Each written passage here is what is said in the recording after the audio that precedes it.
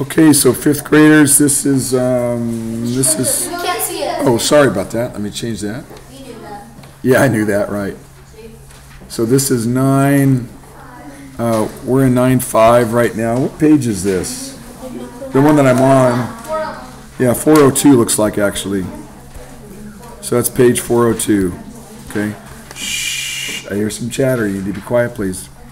So this page here, I pulled this one up and copied it and put it in my book here. I thought it was a really good example because it's modeling. And you really, the next couple sections, what they're doing here is, we've been dividing whole numbers. Like if I divided 3 divided by 1/2, that's what we've been doing.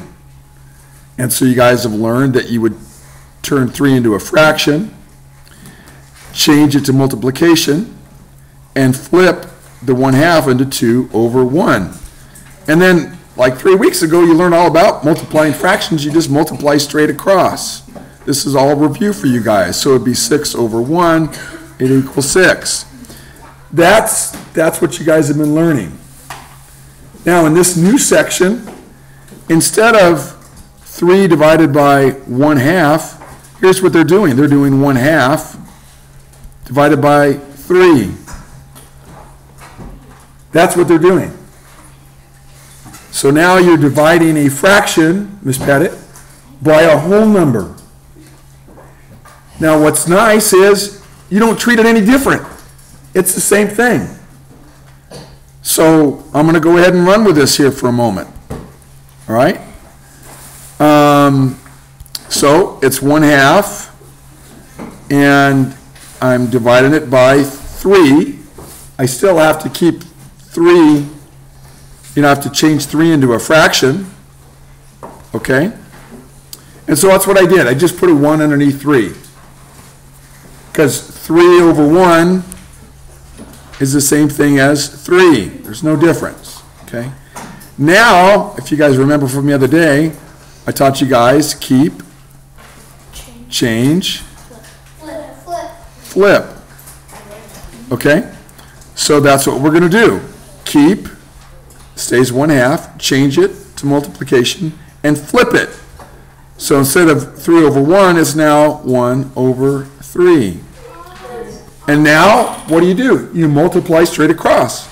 1/6. There's your answer. So when you have a fraction being divided by a whole number, you guys treat it exactly the same way. It doesn't matter if it comes, the fraction is the first number or the second number. It doesn't matter. You still do the keep, change, flip. And this first page here, I liked it, the way they modeled it. It says, on an area model, divide 1/2 into 3 equal parts. All right? So look what they've got here. They got a cornbread pan. It looks like corn. Yeah, it is cornbread. Here's half the pan. There's half the pan. And then what do? They divided half the pan that was left because Mr. Coggin ate half the cornbread. Okay, there's half the cornbread gone. It's gone. And Mr. Ray wanted to eat the other half, but Mr. Coggin hid it from him. All right. So look what they did. They divided what was left into 3 parts.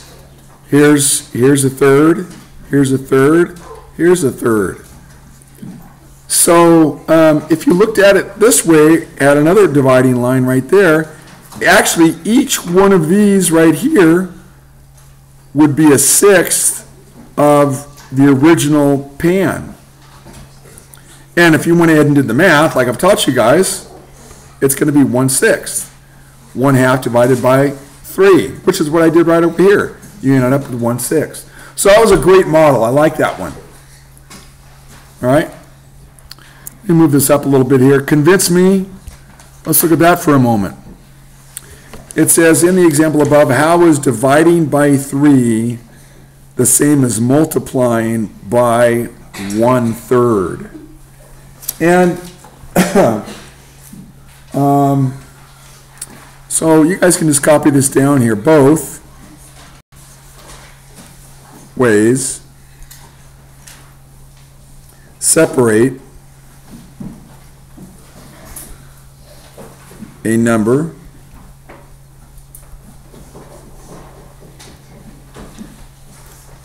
into 3 equal parts. All right, so copy that down. That one's done for you. All right, let's look at the guided practice.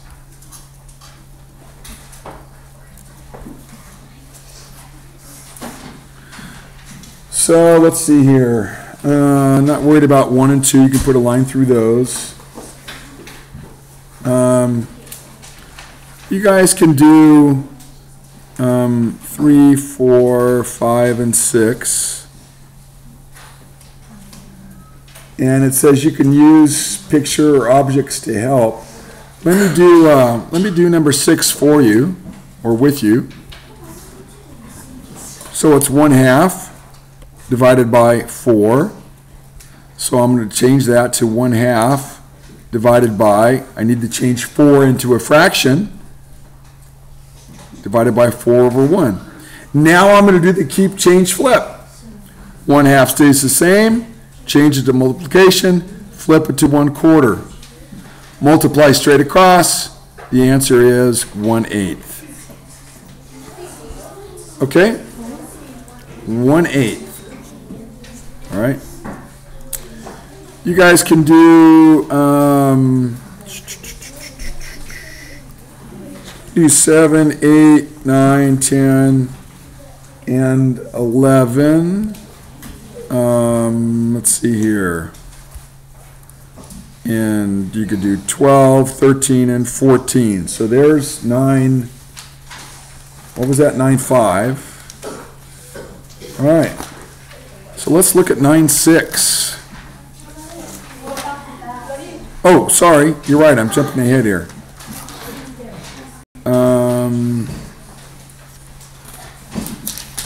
9, 5, back page. Is that the right one? Yes, it is. You guys can do 15, 16,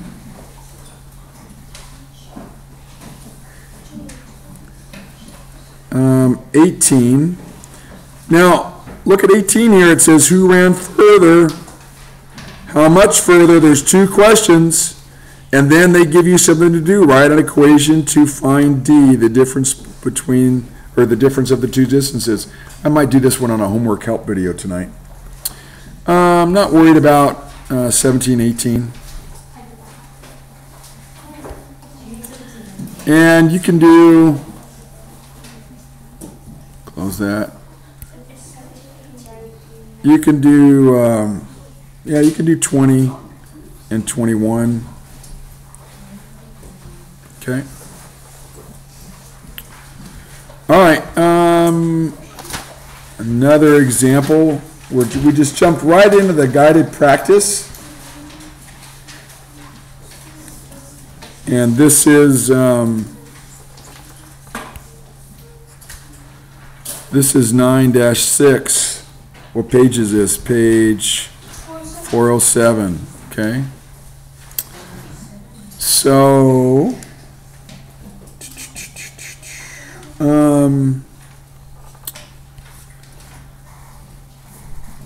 let's look at number 1 here for a second. I do want you guys to do that one. I want you to think about it here.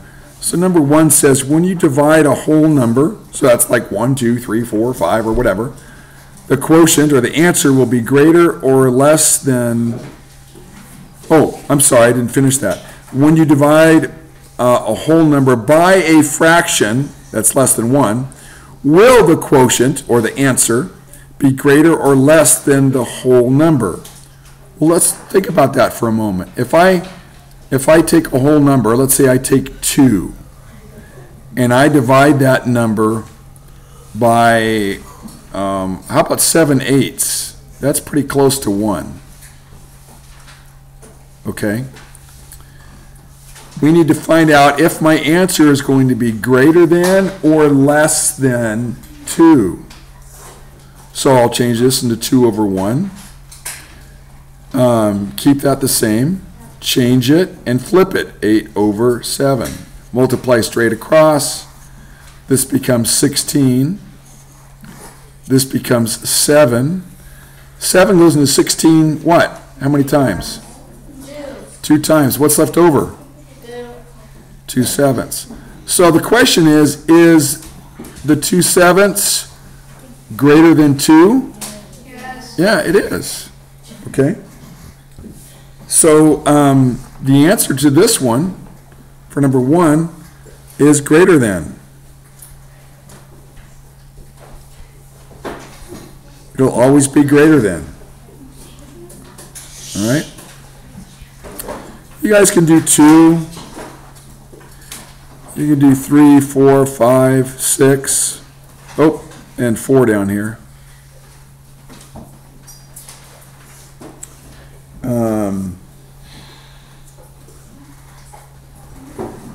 Hey, what? Oh, it's kind of...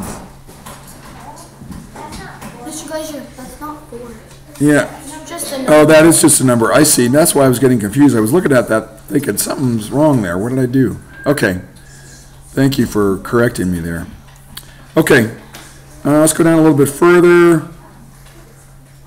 You guys can do, you can do 7, 8, 9, and 10.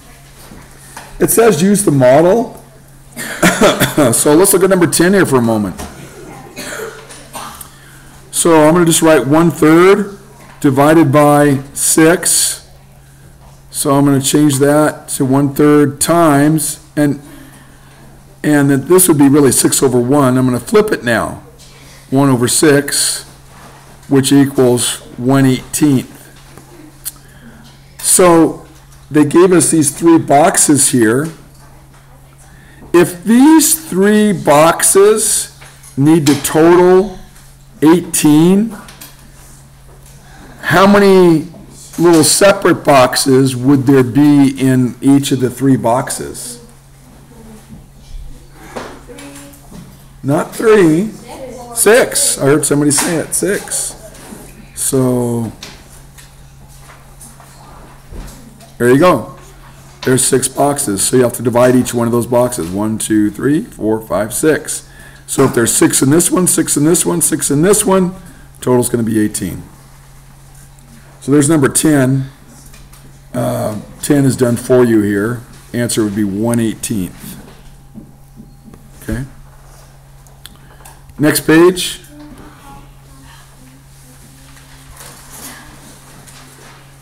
Oh, did I copy it? Oh, maybe I didn't copy it. Uh-oh. My bad. I guess I didn't copy it. So,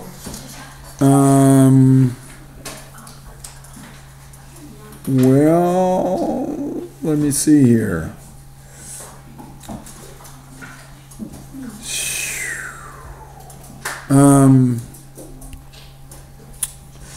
So I'm looking at page, it's page 408. And I want you guys to do 11. I know you can't. I just said I don't have it up there. I'm sorry you weren't listening. 12, 13,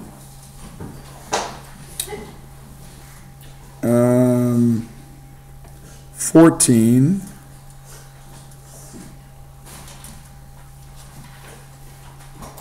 and 15. So I do want you to do, looks like it'd be all of them on that page. And what I'll do is a homework help video, and I'll do some of those. And so on page 408, make sure you guys do those 11, 12, 13, 14, 15, all of them. Okay. So I'm going to end this. Yeah, I don't remember. I thought I got that last page in there. I guess I didn't. So I'll end this.